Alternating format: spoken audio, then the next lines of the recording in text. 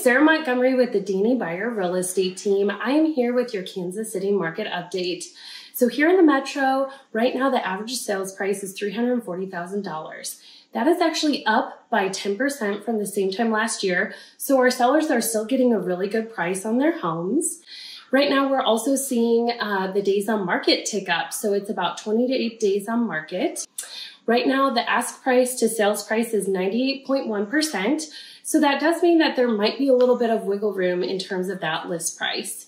And lastly, in terms of inventory, we are at 1.7 months of supply on the market, which means that that is actually up by almost 30% too. So buyers have a little bit more homes to choose from right now. So in terms of what that means for you guys, it means that our buyers are having a little bit of opportunity, but also that the listing price is still really good. So you're still getting a great price for your home, and it's still a great time to sell. So if you are curious about your home's property value and what your investing portfolio looks like, we'd love for you to reach out and let us know that you'd like a price opinion and for us to go over that with you. Thanks, and we'll see you next month.